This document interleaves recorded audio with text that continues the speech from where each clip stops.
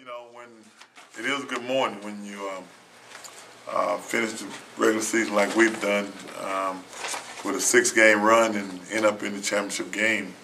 I'm going to revert back to what Coach Robinson always said, and that was the credit goes to the man in the arena, and certainly the young guys, the team, and what they've responded to, what they've done over the last 6 weeks. To me, they've written their own legacy, they've written their own history to get off the floor and do what they've done to put themselves in this position. Shows a lot of character and a lot of heart from a lot of young guys. So I'm really, really proud of what they've done. The good part about it, the coaches held together and the players every week, no matter what happened, came out and worked hard. And as a result, we go into championship game. When did you start seeing this kind of characteristic in this team, that they were going to have that heart and to come back? Well, the characteristic was there from day one, from a work ethic standpoint and what they was doing. I think what you was dealing with more so than anything was a new coaching staff. Players didn't really know who we really were and what we really wanted. And I think once they started figuring out how to get it done, you know, things started falling our ways. The turnovers started going down, even though we tried to give a few gifts away the other day. But even after that, early in the year, we wouldn't have been able to overcome those things. And we give up some turnovers and found our way to overcome it. I think that's a sign of a good character, hard-working football team.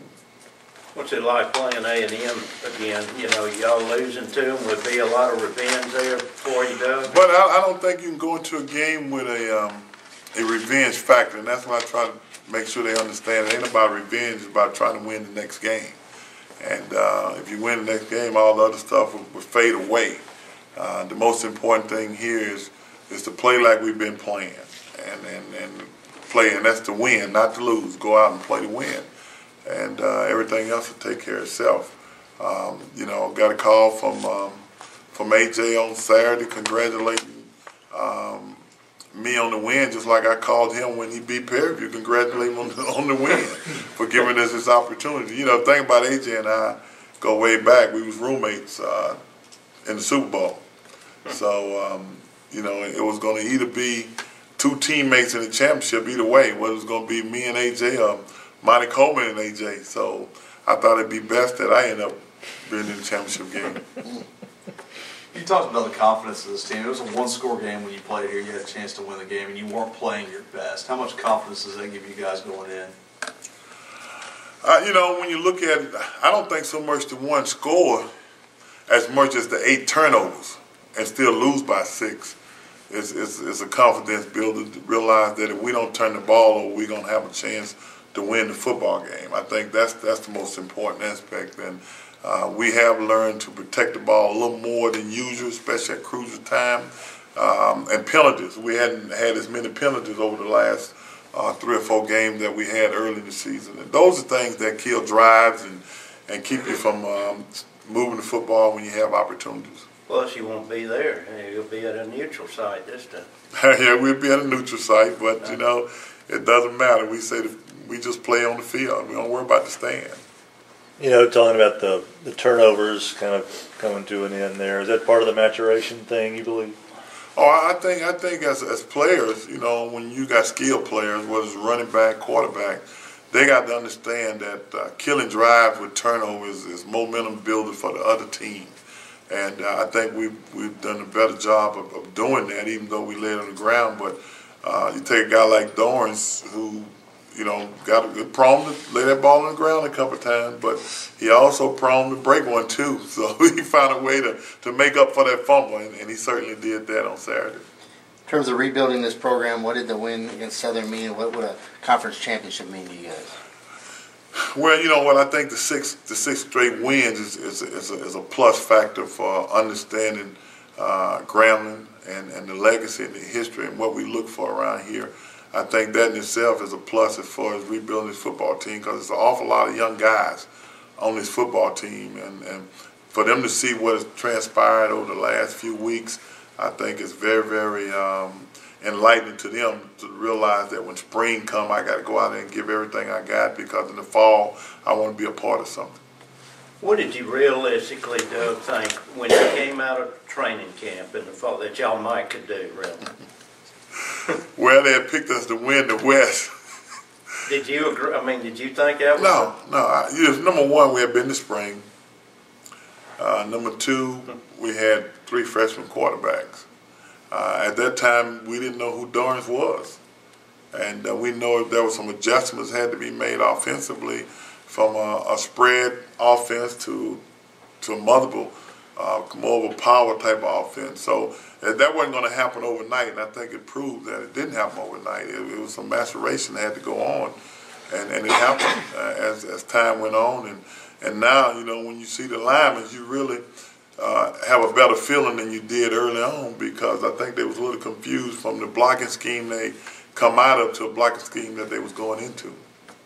You spoke about the offensive lineman, Dorrance Roberts. He had over 190 yards this week, and they really stepped up their game week in and week out. And it seems like that's part of the reason why he's been so good and over 1,000 yards this year.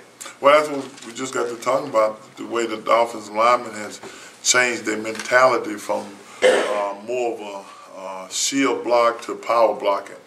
And I think also the weight room has given them a little more confidence the way, compared to where they was working when I first got here to where they're working now as a group, opposed to just individuals coming in during the day getting the work in. I think it's a little more competitive. I think make them feel like they're a lot stronger and a lot tougher than they was at first, because they're working with their peers and their teammates.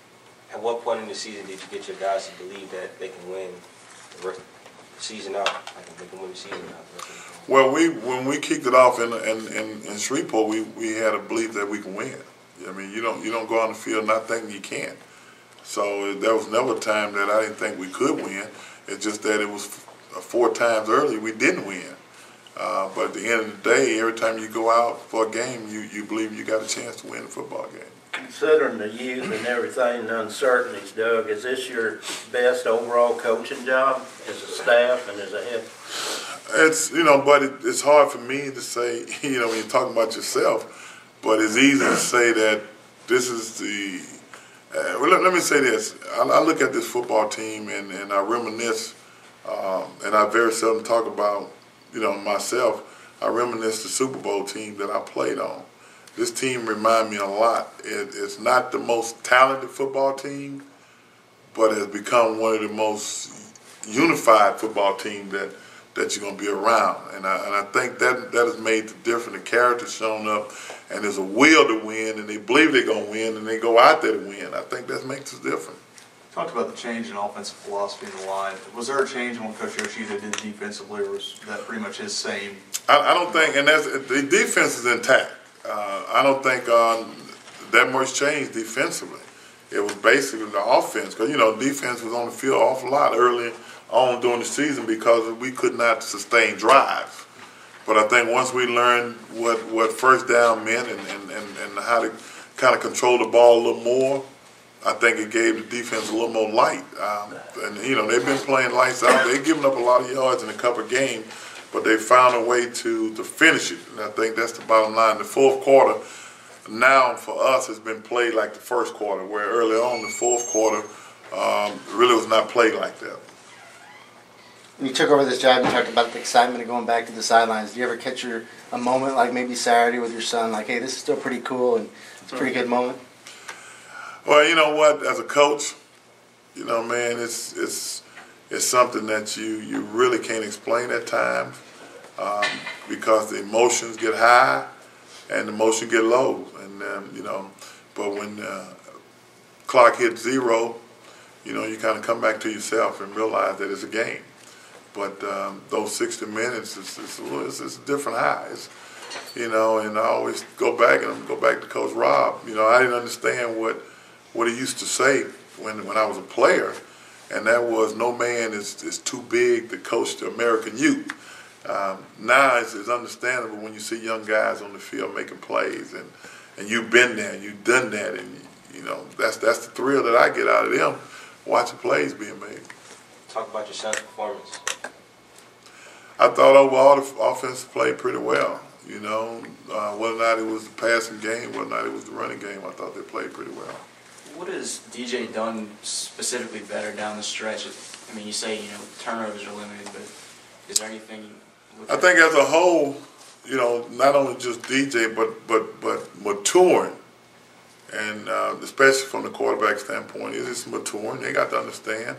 I think the last two games has been a pretty good observation of what maturing is all about, and that's making plays and knowing when to do certain things, and the people rallying around you, knowing what to do at a certain time. Like the second TD, I don't know which one it was, in the end zone, where Southern has been playing cover 2 all day, and all of a sudden they came up in a blitz situation and he went press, no help, and DJ changed the play, and Mario was in the end zone. I mean, those kind of things you coach every day in the meeting room, and you hope that anybody who's in that position picks it up. But DJ was fortunate enough to pick it up. The offensive line picked it up because it's audible. You got to listen. You got to know what's going on, and it worked in our favor. Do you think the couple of weeks he sat with that turf toe gave him a different perspective and maybe helped some of that maturation? He told me that. Now, he did tell me, nobody wants to sit the bench. But he did tell me that he got a better sense, a better feel of what was really going on. You still talking about freshman. The game is a little faster than you think, and he got a chance to let the game slow down. And hopefully from now on that no matter whether it's him or Frank, that they control the game and not let the game control them. Have you decided on your quarterback starter for the championship? Not really. We got a couple weeks, buddy. We got time to think about that. You serious, though? No, I'm not serious. What kind of schedule do you have for the next 2 weeks? Today we actually going to give the players and the coaches evening to relax a little bit. I think they deserve it. We'll be back tomorrow for 4:30 practice. We're going to give Wednesday off, and we'll be back Thursday for 4:30 practice, and we'll do condition on Friday and Saturday and come back for a full practice on Sunday. You said there was 40,000 at the game. It didn't look like it on TV. You think Bayou Classic still healthy in New Orleans? Well, I think it has to be in New Orleans. You're going to go to a home and home, and certainly I think it's better to be in New Orleans than anywhere else. I think somewhere along the line, I think the schools got to make some adjustment, in my opinion. And, I know my opinion don't count for a lot around here sometimes. It's, I think they got to bring the ticket prices down, and they got to have a general admission price for a lot of these students around there. The way I look at it, when you look at the top of the dome and there's not a lot of fans up there, a general admission $10 ticket ain't bad. It's not bad, but that's my opinion. I know it don't count. Have they done better, Doug, on the hotel situation and kind of lowered that and helped out or not? No, I don't think the hotels really help. I think that's where they sit in New Orleans and everybody can rally around it. But I think somewhere along the line, we got to be the one to force that, because when they play the other games down there, I don't think the hotels go up that much. What's the conference game down there they have? The championship, Sun Belt? Yeah, I think you can get a room for $99, So I think some changes has to be made. Now, whether or not we got people in place to make those changes, not, I don't know. But I might be out of bounds even talking about that. I don't know. I think you're in bounds. I said it anyway, though. Yeah. What kind of roommate was AJ at the Super Bowl? AJ Jones is actually a high character individual, great guy. We got a great relationship, and it's unfortunate we're not coaching together. We're coaching against each other, but we know that hearts of heart. It's amazing because when we walked off that field, when they beat us, the first thing he told me was, he said, "I know I'll see you again." It's amazing. And for this to come to fruition like it is, I think it's a good thing. Have you guys heard from any teammates as far as picking sides for this game? Not really. I know Monty pissed off with us. But he'll get over it too. But no. They're not going to call, but I'm sure, I got a text from Bruce Allen saying that that's good that two Redskins are playing for the champion in this WAC conference. Coach Williams, speak to one of the things I noticed about the poise the team had and just like the humbleness, them being able to control themselves throughout the game in terms of something being this emotional. Well, I think number one, we got to take a hat off to the coaches who coach each position. Number one, and one thing I've done is made every coach responsible for their own guys. I kind of take the John McKay approach. When a guy messes up on the field, John never go to that guy. He always want to know who his coach is, but he don't just say who the coach. He use a couple of adjectives to say who is the coach. You know what I mean? I don't do that. But no, I think it's a tribute to staff, letting them understand that we are Grambling and we got to treat ourselves like we're Grambling. What about Zoltan Riazzo? He had one of the longest kicks in Grambling history. It's not a lot to say about Mr. Automatic. Yeah. That's what he's been for. He's been, getting on the scoreboard first, and you go back to the Jackson game. He's been a valuable part of this run that we've had.